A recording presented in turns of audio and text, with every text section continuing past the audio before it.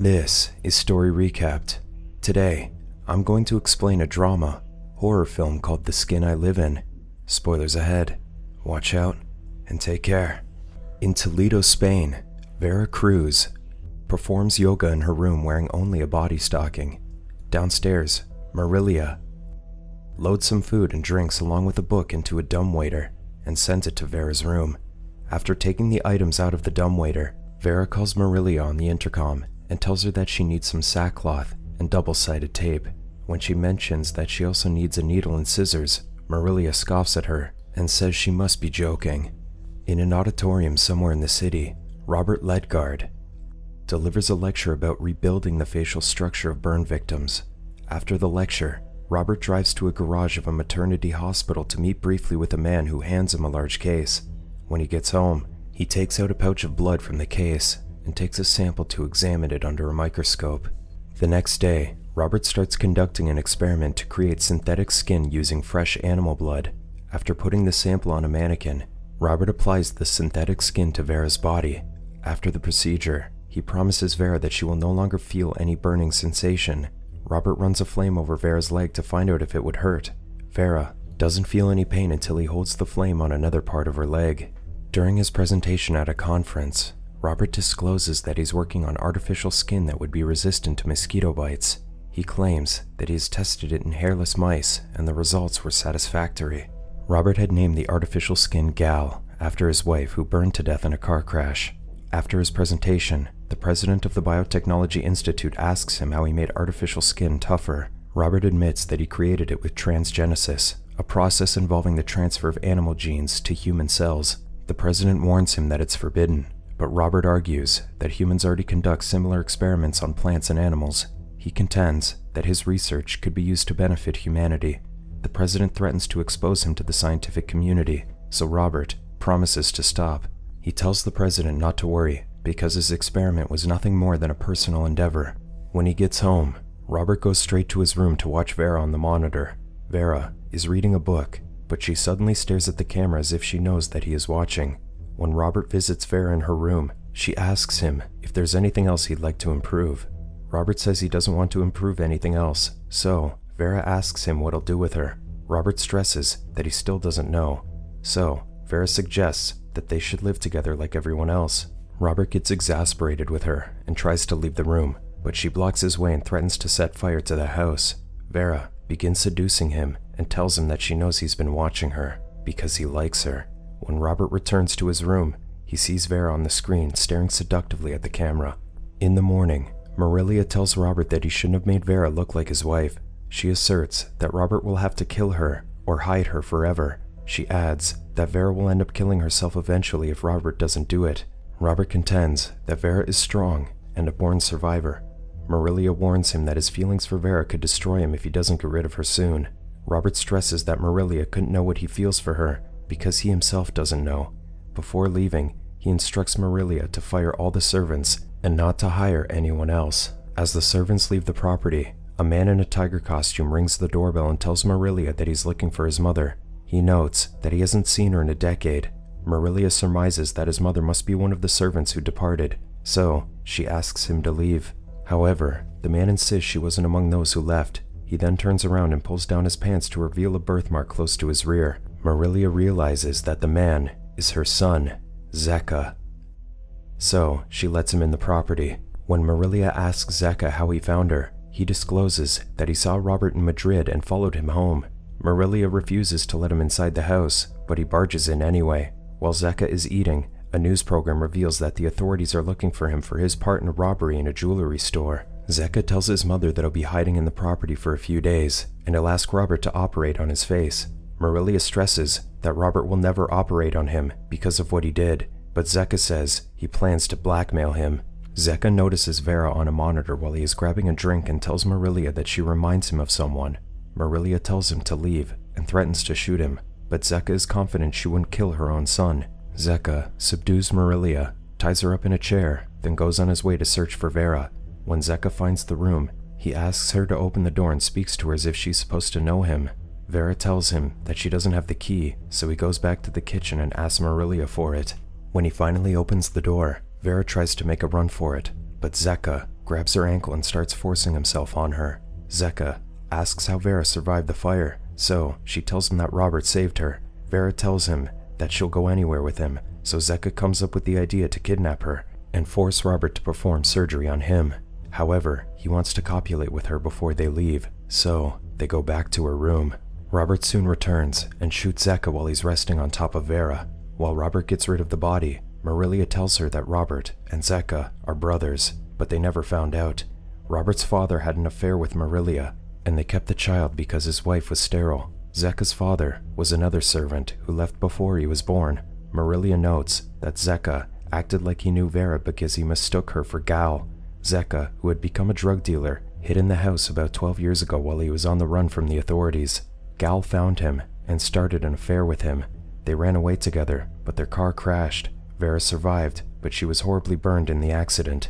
During Gal's recovery, she heard her daughter, Norma, singing in the distance. When she opens the window to watch her daughter, she's distraught to see her reflection on the glass. Gal jumps out of the window because she can't accept her appearance. Norma screams in utter shock upon witnessing her mother's death. Marilia reveals that Norma followed in the footsteps of her mother a few years later. Later that night, in his sleep, Robert dreams about the wedding party of his friend and patient, Casilda of Fraze. 6 years ago, Casilda points out that Norma seems to be getting along with her nieces, and she's no longer afraid to face people. Later on, Robert can't see Norma anywhere inside the house, so he goes outside to look for her. Robert comes across young couples copulating in the garden, but Norma isn't among them. As he continues his search, a young man on a motorcycle drives off the property. Soon, he sees Norma's sweater on the ground. Not far, he finds Norma, unconscious under a tree. When he wakes her, Norma pushes him away and screams hysterically, but he holds her tight and does his best to calm her down. The afternoon before the wedding, Vicente offers one of the dresses at his mother's shop to their assistant, Cristina, and says it'll look good on her. Cristina tells Vicente that he should wear it himself if he likes it that much. Cristina tells Vicente that she doesn't like men, but that doesn't stop him from pestering her. He invites Cristina to go with him to Casilda's party, but his mother tells him to leave her alone. At the party, Vicente and Norma smile at each other from a distance. He later introduces himself while the other young couples walk to the garden. While walking in a secluded part of the estate, Vicente asks Norma if she has taken any pills. Vicente asks the question to find out if she's high, but Norma misunderstands and tells him all about the antidepressants she took. Vicente then notes that he is high himself. Norma trips on her high heels, so she throws them away. She takes off her jacket as well and tells Vicente that she's feeling claustrophobic. Vicente says he'll help her get naked and starts kissing her. Norma initially doesn't fight him off, but she starts to get agitated when he pulls down his pants and penetrates her. Vicente covers her mouth when Norma starts screaming, so she bites down on his hand. After pulling his hand off, he knocks her out with a hard slap in his fury. Vicente fixes her clothes and hurriedly leaves the estate on his motorcycle. A week later, Vicente asks Cristina if she'd stay to help his mother if he leaves. When she asks where he's going, Vicente says he's getting sick of the town. Vicente then tells his mother that he's going out, but he will be back for dinner. On the road, he notices a van following him. The van soon forces him off the road.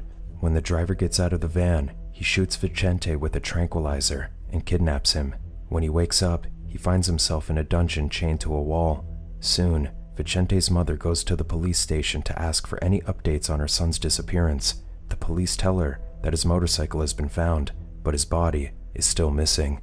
The authorities believe that the body washed out to the sea, but the woman insists that Vicente is still alive and tells them to keep looking. When Robert visits Norma at the psychiatric hospital, he finds out that her psychosis has become worse. The doctor advises him not to visit Norma often because she still associates him with the terrible incident at the wedding. Robert soon goes to the dungeon to give Vicente a bath and chain him next to a table to make him more comfortable. When he visits him again to bring food, Vicente begs him not to leave because he's starting to feel lonely. Days later, Norma takes her own life. At the funeral, Robert tells the psychiatrist that he'll report the hospital for homicidal negligence. Robert returns to the dungeon to give Vicente a shave.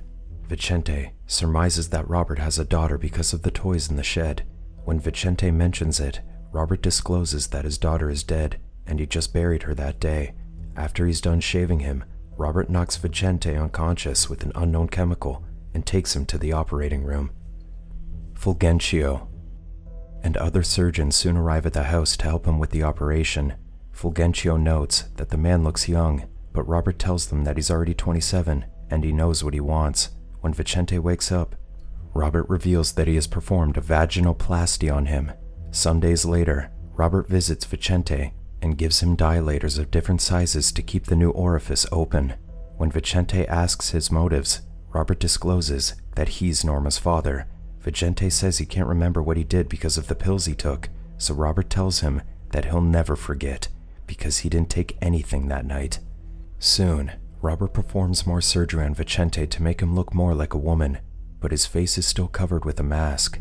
He gives Vicente a body stocking to protect his skin and help mold his body. Vicente wears the garment and asks Robert to help him zip it up. When Robert gets behind him, Vicente elbows him in the crotch and tries to escape. Robert quickly uses his remote to lock the master door to prevent him from leaving. Vicente grabs a knife and threatens to stab Robert, but he notices that he has a gun. A few weeks later, Robert removes the mask on Vicente's face and tells him that he'll have to start calling him Vera. Robert leaves several dresses for her, but Vera rips them all up in anger. Robert sends her makeup kits and books. Soon, Vera starts practicing yoga using a book as a reference. One day, Robert arrives with Marilia, who had been missing the estate after being gone for 4 years. As soon as she gets to the kitchen, she tells Robert that everything needs some cleaning, so he instructs her to hire all the help she needs. When she notices the television, Robert tells her that he installed it to monitor a patient. He asks her to look after Vera, but she doesn't need to clean her room because Vera does it independently. Back to the present, Vera brings breakfast to Robert in her room. Robert recalls that he promised Vera the previous night that he wouldn't lock the doors anymore, but he wasn't sure if it was real or a dream. Vera assures him that it was real and tells him that she also promised that she wouldn't leave him. Robert allows Vera to go shopping with Marilia, but Marilia doesn't trust her, so she puts a gun in her purse. Later, Fulgencio stops by to rent Robert's clinic, but he refuses because he has other plans. Fulgencio then shows him a newspaper reporting Vicente's disappearance and expresses his suspicion that Robert kidnapped him for his experiments. Vera soon arrives and tells Fulgencio that she went with Robert willingly.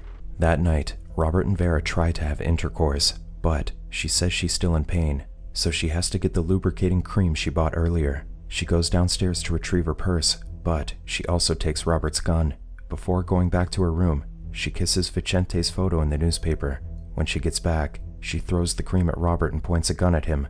Robert reminds Vera of her promise, but she tells him that she lied. Vera fires the gun and hits Robert on the side of the chest. Marilia hears the gunshot and goes to Robert's room armed with a revolver, but she can't find Vera. As Marilia searches for her, Vera slides her hand from under the bed and shoots her. The next day, Vera goes back to her mother's dress shop. When she sees her mother and Christina, she calls their attention while holding back tears from her eyes. Christina notices that she's distressed, so she asks her if she's alright. Vera confesses that she's Vicente and she was kidnapped when he went missing. She narrates that she was given a sex change and she had to kill people to escape.